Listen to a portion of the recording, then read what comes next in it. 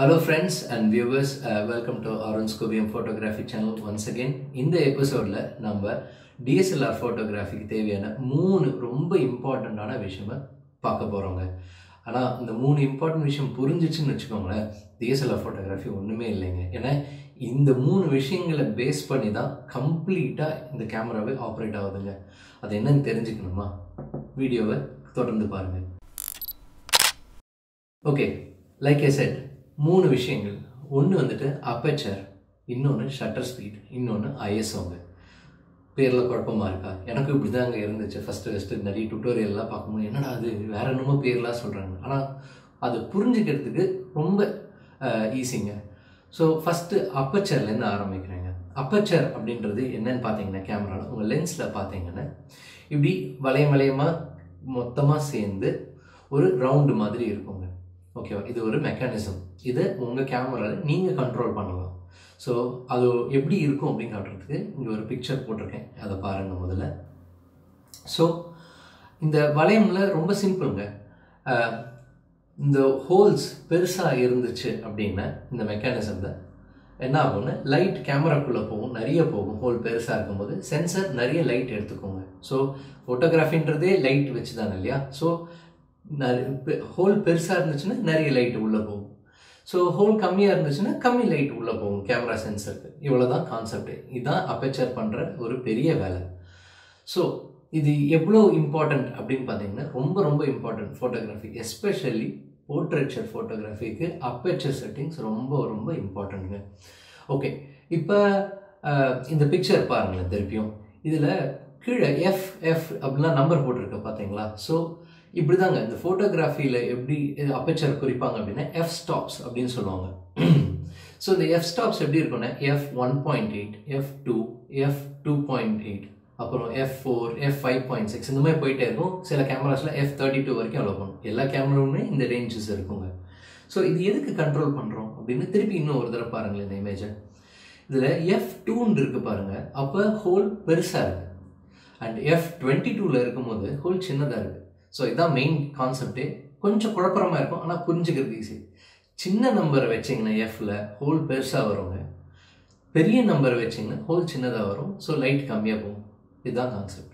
இது இன்னும் டீட்டெயிலாக பார்க்கணும் அப்படின்னு பார்த்தீங்கன்னா, அப்பேச்சர் எப்படின்னா சொன்ன மாதிரி போர்ட்ரேச்சர். ஸோ ஒரு சப்ஜெக்ட் இருக்காங்க வச்சுக்கோங்களேன், அவங்களுக்கு பின்னாடி நிறைய பேக்ரவுண்ட் இருக்கும்.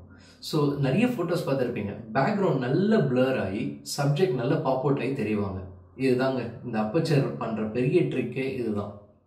ஸோ என்ன பண்ணியிருப்பாங்க அப்படின்னு பார்த்தீங்கன்னா, சப்ஜெக்டில் ஃபோக்கஸ் பண்ணிவிட்டு எஃப் நம்பர் ரொம்ப கம்மியாக வச்சுருப்பாங்க. ஃபார் எக்ஸாம்பிள் 2 or 1.8 அப்படி வச்சிங்கன்னா உங்கள் பேக்ரவுண்ட் வந்துட்டு ரொம்ப பிளரியாக தெரியும், அழகாக உங்கள் சப்ஜெக்ட் பாப் அவுட் ஆகி தெரியும்.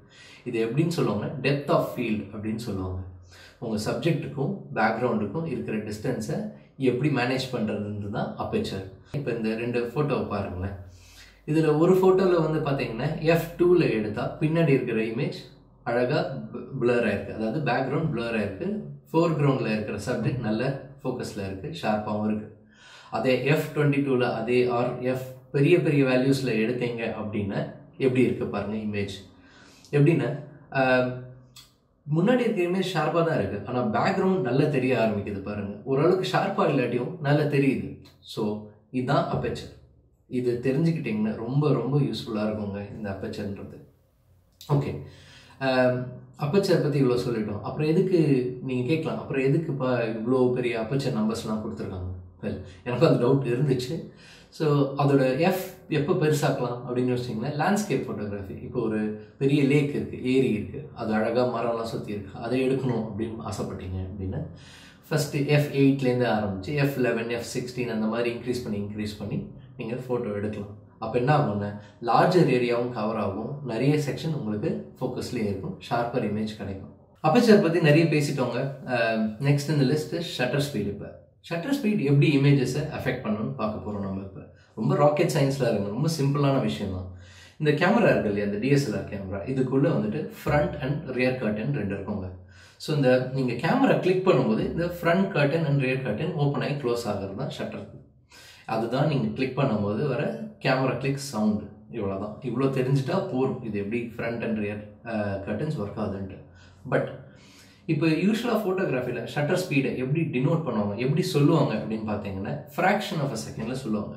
1/4, 1/8 ஆர் அதே மாதிரி போயிட்டே இருந்துச்சுன்னா 1/60th of a second, 1/80th of a second, 1/250th of a second, அந்த மாதிரி போயிட்டே இருக்கும். 1/4000 ஆஃப் அ செகண்ட் வரைக்கும் நம்ம போகலாம். அவ்வளோ ஃபாஸ்ட்டாக ஷட்டர் ஸ்பீட்ஸ்லாம் இப்போ இருக்கிற DSLRல அவைலபிள். பட் எங்கே எப்படி யூஸ் பண்ணுவோம் இதை? ஸோ ஒரு எக்ஸாம்பிள் வச்சு சொல்கிறேன்னு, இப்போ இந்த இமேஜ் பாருங்கள். அதே இமேஜ் 1/4 ஆஃப் அ செகண்டில் எடுத்துருக்கோம்.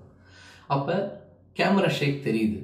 ஏன் தெரியுது? ஸோ 1/4 ஆஃப் அ செகண்ட் வந்து ரொம்ப ஸ்லோ ஷட்டர் ஸ்பீட். அந்த ரொம்ப ஸ்லோ ஷட்டர் ஸ்பீடில் என்ன ஆகும்னு பார்த்தீங்கன்னா, நீங்கள் கேமரா பிடிச்சி எடுக்கும் போது இது வந்துட்டு ஹெவி இல்லையா? ஸோ கொஞ்சம் நீங்கள் அழுத்தும் போது கொஞ்சம் எப்படி ஷேக் இருந்தால் கூட அது கேமராவில் ஈஸியாக தெரிஞ்சிடும் அந்த இமேஜில். ஸோ இது எப்படி கரெக்ட் பண்ணியிருக்கலாம்?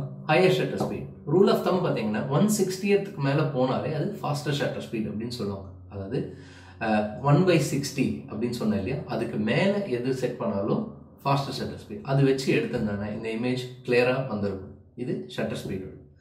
ஓகே, என்னை பொறுத்த வரைக்கும் இந்த ஷட்டர் ஸ்பீடு வந்துட்டு இமோஷன்ஸை சொல்கிற ஒரு விஷயமா நான் பார்க்குறேன் எப்பயுமே. எப்படி அப்படின்னு கேட்குறீங்களா? ஓகே, 2 விதமாக இதை டெஸ்ட் பண்ணலாம். ஒன்று, உங்கள் கேமரா எடுத்துகிட்டு 1/250th ஆஃப் அ செகண்டில் இந்த மாதிரி ஜாஸ்தி ஷட்டர் ஸ்பீடில் வச்சுட்டு மெதுவாக சுற்றிட்டு டக் டக் டக் டக்குன்னு அடிச்சுட்டு வாங்க எங்கேயாவது வெளியில் இருக்கும்போது. அப்போ கூட உங்களுக்கு கிளியர் இமேஜ் வரும். அது ஏன்னா ஷட்டர் ஸ்பீட் அவ்வளோ ஃபாஸ்ட். ஸோ நீங்கள் எவ்வளோ மூவ் பண்ணியிருந்தாலும் அந்த மோஷனில் டக்குன்னு ஃப்ரீஸ் பண்ணியிருக்கும். இது ஒன்று. அதே மாதிரி சுற்றிட்டே ஃபோட்டோ எடுக்கிறது 1/30th of a second R 1/20th நிறைய மோஷன் ப்ளர் பார்ப்பீங்க. இது ஒரு டெஸ்ட். இது வந்துட்டு என்ன சொல்லுதுன்னா, ஃபாஸ்டர் த ஷட்டர் ஸ்பீட் மோஷன் ஃப்ரீஸ் பண்ணுறதுக்கு ரொம்ப ஈஸியாக இருக்கும். ஓகே, ஸோ 2வது விஷயம், நான் இமோஷன்ஸ் பற்றி சொன்னேன். இது எப்படி அப்படின்னு பார்த்தீங்கன்னா, ஒரு அலை வந்து அடிக்குதுன்னு வச்சுக்கோங்க. ஒரு பெரிய அலை, ஒரு மலை இருக்குது, அது மேலே அலை அடிக்குது.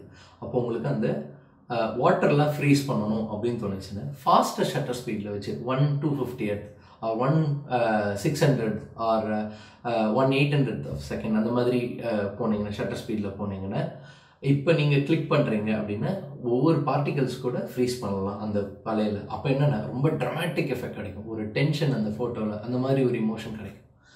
ஓகே, இப்போ ரொம்ப இதே ஃபோட்டோவை அதே மாதிரி ஒரு அலை வருது, அங்கேயே நிற்கிறீங்க. ஆனால் இந்த வாட்டி ஷட்டர் ஸ்பீடை ரொம்ப டவுன் பண்ணுறீங்க. For example 1/4 of a second, அது கூட வேணாம், இன்னும் லோவராக போகலாம். 1 second R 5 seconds R 10 seconds கூட நீங்கள் ஓப்பன் பண்ணி வச்சுக்கலாம். அதுக்கெலாம் கேமராவில் செட்டிங்ஸ் இருக்குது, அது நெக்ஸ்ட் வீடியோவில் பார்க்கலாம். இந்த மாதிரி ஆனால் போகும்போது என்ன பண்ணணும் அப்படின்னு பார்த்தீங்கன்னா, கேமராவை ட்ரைபாடில் மவுண்ட் பண்ணிடணும். ஏன் அப்படின்னு கேட்குறீங்களா? நீங்கள் ட்ரைபாடில் மவுண்ட் பண்ணும்போது உங்கள் கையில் இருக்கிற ஹேண்ட் ஷேக் எதுவுமே வராது. ஏன்னா ட்ரைபாடில் இருக்குது, அது மட்டும் ஸ்டெடியாக இருக்கும்போது நீங்கள் வெறும் பட்டன் மட்டும் ப்ரெஸ் பண்ணி விட்டுற போகிறீங்க. இப்போ என்ன ஆகும்னு பார்த்தீங்கன்னா, அதே இமேஜின் பண்ணுங்கள், அதே அலை வருது, அந்த மவுண்டன் மேலே அடிக்குது. ஆனால் நிறைய நேரம் ஓப்பன் பண்ணி வைக்கிறீங்க. அப்போ என்ன ஆகும்னு பார்த்தீங்கன்னா, ஒரு ட்ரீமி ஃபீல் கிடைக்கும். அதாவது அலை வந்துட்டு அப்படியே ரொம்ப சாஃப்டாக தெரியும். இப்போ இந்த பிக்சர் பாருங்களேன். இந்த பிக்சர் எப்படி எடுத்திருப்பாங்கன்னா, ஒரு 10 செகண்ட்ஸ் அப்படியே கேமரா ஷட்டரை ஓப்பன் பண்ணி விட்டுட்டு க்ளோஸ் பண்ணியிருப்பாங்க. அப்போ என்ன, இருக்கிற லைட்டெல்லாம் வாங்கிட்டு அந்த வாட்டர் வந்துட்டு ரொம்ப சாஃப்ட் டெக்ஸ்சர் கொடுக்கும். அப்போ என்ன ஆகும்னா, இமோஷன்ஸ் பார்த்தீங்கன்னா ரொம்ப சாஃப்ட், ஒரு செரீன் ஒரு லுக் கிடைக்கும், ரொம்ப ஒரு அமைதியான ஒரு சூழல் கிடைக்கும். இவ்வளோ தாங்க ஷட்டர் ஸ்பீடு. ஸோ ஷட்டர் ஸ்பீடுன்னு என்னென்னா, மூமெண்ட்ஸ் இருக்குது உங்கள் ஃபோட்டோகிராஃபியில். ரொம்ப ஒரு பெட் ஃபோட்டோகிராஃபி எடுக்க போகிறீங்க, ஒரு டாக் ஃபோட்டோகிராஃபி, ஆர் இப்போ ஒரு காரோட ஃபாஸ்ட்டாக ஒரு மூவ் ஆகிற கார்லாம் ஒரு டக்குன்னு ஃப்ரீஸ் பண்ணி எடுக்கணும், அந்த ஃப்ராக்ஷன் ஆஃப் செகண்ட் எடுக்கணும் அப்படின்னா ஹையர் ஷட்டர் ஸ்பீட்.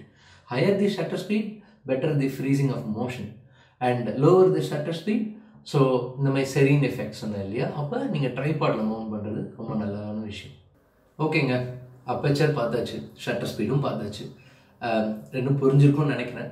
புரியலன்னா தயவுசெய்து வரி பண்ணிக்காதீங்க. நெக்ஸ்ட் வீடியோவில் கண்டிப்பாக இதோட எக்ஸாம்பிள் எப்படி செட் பண்ணணும், அப்பேச்சர் வேல்யூ எப்படி செட் பண்ணணும், ஷட்டர் ஸ்பீட் எப்படி செட் பண்ணணும் கண்டிப்பாக சொல்லுவேன். வெயிட் பண்ணி பாருங்கள். ஸோ நான் 3 சொன்னேன் இல்லையா, அப்பேச்சர், ஷட்டர் ஸ்பீட், ஐஎஸ்ஓ. இப்போ 3ஆவதாக பார்க்கும்போது ஐஎஸ்ஓ. நம்ம ரொம்ப ஈஸி கான்செப்ட்டுங்க. ஐஎஸ்ஓன்றது லைட் சென்சிட்டிவிட்டி பற்றி கேமராவுக்கு சொல்கிற ஒரு விஷயம். அதாவது சுற்றி எவ்வளோ லைட் இருக்குது, இன்னும் எவ்வளோ லைட் தேவை, எவ்வளோ ஜாஸ்தி பண்ணணும் அப்படின்னு கேமராவுக்கு சொல்கிற ஒரு விஷயம். இது மட்டும் ஞாபகம் இருந்தால் போதும். ஃபோட்டோகிராஃபியில் இது எப்படி சொல்லுவாங்க, என்ன நம்பர்ஸ் எப்படி வேல்யூஸ் கொடுப்பாங்க அப்படின்னு பார்த்தீங்கன்னா 100, 200, 400, 600, 800 அப்படியே போயிட்டு 6400 வரைக்கும் அந்த வேல்யூ கொடுப்பாங்க. அவ்வளோ வரைக்கும் அது சென்சிட்டிவ். 6400 வச்சு ஃபோட்டோ எடுத்தால் என்ன ஆகும்னா நான் அப்புறம் சொல்கிறேன் கண்டிப்பாக. ஐஎஸ்ஓவை ஈஸியாக புரிஞ்சுக்கிறதுக்கு ஒரு எக்ஸாம்பிள் கொடுக்கலான் இருக்கேங்க. ஸோ இப்போ இந்த இமேஜ் பார்த்தீங்க அப்படின்னா இது எங்கள் வீட்டில் எடுத்த இமேஜ். ஐஎஸ்ஓ செட்டிங் 100ல் வச்சுருக்கேன். வீட்டுக்குள்ளே இருக்கும்போது ஒரே ஒரு பல்ப் மட்டும்தான், ஒரு டியூப்லைட் மட்டும்தான் இருந்துச்சு இந்த சீன் எடுக்கும்போது. நீங்கள் பார்த்தீங்கன்னா ரொம்ப ரொம்ப அண்டர் எக்ஸ்போஸ்டாக இருக்குது. அதாவது கொஞ்சம் இருட்டாக இருக்குது பாருங்களேன் இமேஜ். நார்மலாக இருக்கிற இமேஜோட ரொம்ப இருட்டாக இருக்குது இமேஜ். இது ஏன்னா கேமராவோட சென்சர் வந்து யோசிக்குதுன்னா எனக்கு இனஃப் லைட் இல்லை, எனக்கு போதுமான வெளிச்சம் கிடைக்கல, எவ்வளோ இருக்கோ அவ்வளோதான் இமேஜ் சென்சர் கேப்சர் பண்ணியிருக்கு. பட் இதை எப்படி ஓவர் கம் பண்ணலான்னா நான் சொன்ன மாதிரி ஐஎஸ்ஓவை கொஞ்சம் ஏற்றலாம். எவ்வளோ ஏற்றலாம்? இப்போ அடுத்த இமேஜ் பார்த்தீங்கன்னா அதே அந்த ஒயிட் லைட்டு எவ்வளோ நல்லா அந்த இமேஜ் தெரிஞ்சிருக்க பாருங்களேன். இது வந்துட்டு ஐஎஸ்ஓ 800 கிட்டக்குள்ளே வச்சேன் நான் வீட்டுக்குள்ளே இருக்கும் போது. இதுதான் நான் சொன்ன மெயின் டிஃப்ரென்ஸு. ஒரு இருட்டான இருக்கிற ஒரு சிச்சுவேஷனை ஒரு சூழலை கொஞ்சம் பம்ப் அப் பண்ணி கொடுக்கணும், நல்ல ஒரு இமேஜாக கொடுக்கணும் அப்படின்னா ஐஎஸ்ஓ ஹெல்ப் பண்ணும். இதையே வேறு ஒரு எக்ஸாம்பிளோட நான் எக்ஸ்பிளைன் பண்ணலாமும் இருக்கேன். ஸோ இப்போ இது எங்கள் வீட்டோட வெளியில் இருக்கிற பேக்யார்டை ஃபோட்டோ எடுத்திருக்கேங்க. ஐஎஸ்ஓ 100ல் வச்சு ஃபோட்டோ எடுக்கும்போது ரொம்ப நார்மலாக இருக்கும் ஃபோட்டோ பார்த்தீங்கன்னா. ஏன்னா பிகாஸ் வெளியில் அபண்டன்ட் லைட் இருக்குது, சன்லைட் இருக்குது. மெயினாக சன்னோட ஆம்பியன்ட் லைட்னால ஒன்றும் அட்ஜஸ்ட்மெண்ட்டே தேவையில்லை. கரெக்டாக என்ன பார்க்குறோமோ நேக்கட் ஐயில் அதே நம்ம கேப்சர் பண்ணியிருக்கோம். பட் இதையே நான் வந்துட்டு ஐஎஸ்ஓ ஒரு 1200ல் வச்சு எடுத்தேனே இப்படி தான் இருக்கும் பாருங்கள் இமேஜ். பயங்கர வாஷ்ட் அவுட்டாக, பயங்கரம் எக்ஸ்போஸ்டு, ஓவர் எக்ஸ்போஸ்டாக இருக்குது பாருங்கள். ஸோ ரொம்ப சிம்பிள், இவ்வளோதாங்க. இடத்துக்கு ஏற்ற மாதிரி நீங்கள் ஐஎஸ்ஓவை அட்ஜஸ்ட் பண்ணணுங்க. ஓகே, எதுக்கு இவ்வளோ ஜாஸ்தி நம்பர்ஸ் கொடுக்குறாங்க? லைக் 1200, 2500, 6400லாம் எதுக்கு கொடுக்குறாங்க? அப்போ அதுலேயே வச்சு ஃபோட்டோ எடுத்துருக்கலாமே கேட்க தோணும் உங்களுக்கு. எனக்கு அப்படி தான் தோணுச்சு ஃபஸ்ட்டில். எதுக்கு அப்படி டேரெக்டாக வச்சுருந்தாலே இப்போ லைட் எப்போயுமே ஜாலியாக இருக்கும், எதுக்கு ஃப்ளாஷ் யூஸ்லாம் வச்சுட்டு. ஆனால் அது இல்லைங்க. ஜாஸ்தி பண்ண ஐஎஸ்ஓ ஜாஸ்தி பண்ண எதில் காம்பன்சேட் பண்ணுவாங்க, அதாவது எதில் விட்டு கொடுத்துருங்கன்னா இமேஜ் குவாலிட்டி போயிடும். அதாவது என்ன, சாதாரணமாக பார்க்கும்போது நல்லாயிருக்கும். அதே கொஞ்சம் ஜூம் பண்ணி பார்த்தீங்க அப்படின்னா கிரெயின்ஸ் வர ஆரம்பிக்கும், பிக்சல்ஸ் நிறைய தெரிய ஆரம்பிக்கும். அது ரொம்ப அசிங்கமாக இருக்கும். ஆனால் எப்பயுமே ஹையர் ஐஎஸ்ஓன்றது வந்துட்டு நல்லா இருக்காதுன்னு சொல்ல முடியாது இல்லையா? இப்போ நைட் டைமில் பார்த்தீங்கன்னா கம்மி லைட்டு தான் இருக்கும் வெளியில். இப்போ ஸ்ட்ரீட் ஃபோட்டோகிராஃபி பண்ணும்போது கம்மியாக தான் இருக்கும். அப்போ ஐஎஸ்ஓ 1000 வச்சு தான் ஆகணும். ஏன்னா அந்த சீன் அப்படி கேட்குது, அந்த சீனோட வேல்யூ அப்படி கேட்குது. அதனால அவ்வளோ வச்சு தான் ஆகணும். இதுக்கு மேலே இதில் ஐஎஸ்ஓ பெருசாக சொல்கிறதுக்கு எதுவுமே இல்லை. என்னை பொறுத்த வரைக்கும் நான் என்ன சொல்கிறேன்னா ஐஎஸ்ஓ கம்மியாக வச்சு ஃபோட்டோ எடுக்க ட்ரை பண்ணுங்கள். ஐஎஸ்ஓ 100லேயே எப்பயுமே, அதாவது நல்ல டே லைட் இருக்கும்போது ஐஎஸ்ஓ 100லேயே வச்சு ஃபோட்டோ எடுக்க ட்ரை பண்ணுங்கள். ஏன்னா அப்பச்சர் அண்ட் ஷட்டர் ஸ்பீட் நீங்கள் பார்த்துக்கலாம், அதுதான் மெயின் மேட்ரு இதில். ஐஎஸ்ஓ 100 இருந்தால் போகிறோம். வீட்டுக்குள்ளே இருக்கீங்க அப்படின்னா 400 வச்சுக்கோங்க. இல்லை ஒரு க்ளவுடி டே அப்படின்னா ரொம்ப 400க்கு மேலே 600 அந்த மாதிரி வச்சுக்கோங்க வெளியில். ஸோ டிபெண்ட்ஸ், உங்கள் சீனுக்கு என்ன தேவையோ, அந்த ஃபோட்டோகிராஃபிக் சீனுக்கு என்ன தேவையோ அதை செட் பண்ணால் போகிறோம்.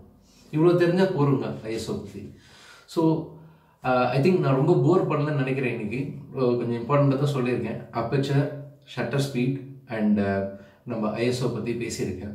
உங்களுக்கு கண்டிப்பாக தோணும் என்னடா அவன் பேசியிருக்கான் ஒன்றுமே காட்டல அப்படின்ட்டு. கண்டிப்பாக இதை பற்றி எப்படி கேமராவில் எப்படி படிக்கணும், இந்த வேல்யூஸ் எங்கே படிக்கணும், எப்படி செட் பண்ணணும், எந்த வேல்யூ வச்சு செட் பண்ணால் நல்லாயிருக்கும், டிஃப்ரெண்ட் மோட்ஸ் இருக்குது. அதெல்லாம் கண்டிப்பாக நெக்ஸ்ட் வேறு வீடியோஸில் பார்க்க போகிறீங்க. உங்களுக்கு நான் சொன்னது விஷயம் பிடிச்சிருந்தது இல்லை ஏதாவது உங்களுக்கு கமெண்ட்ஸ் இருக்குன்னா கமெண்ட் செக்ஷனில் சொல்லுங்கள். லைக் பண்ணுங்கள், சப்ஸ்கிரைப் பண்ணுங்கள் மெயினாக, அண்ட் உங்கள் ஃப்ரெண்ட்ஸ் கூட ஷேர் பண்ணுங்கள். ஏன்னா இதோட சேனலோட மோட்டிவே என்னன்னு பார்த்தீங்கன்னா நமக்கு தெரிஞ்ச விஷயத்த 4 பேருக்கு சொல்லணும். அது ஃப்ரீயாக சொன்னால் நல்லாயிருக்கும் யூடியூப் வழியாக, அண்ட் நிறைய ரீச்சும் ஆகும். நான் அந்த மாதிரி கற்றுக்கிட்டேன். என்ன மாதிரி நீங்களும் பயனடையணும்னு நினைக்கிறேன். ரொம்ப தேங்க்ஸ் பொறுமையாக பார்த்ததுக்கு. அண்ட் நெக்ஸ்ட் டைம் மீட் பண்ணுற வரைக்கும் tata bye by from Arun.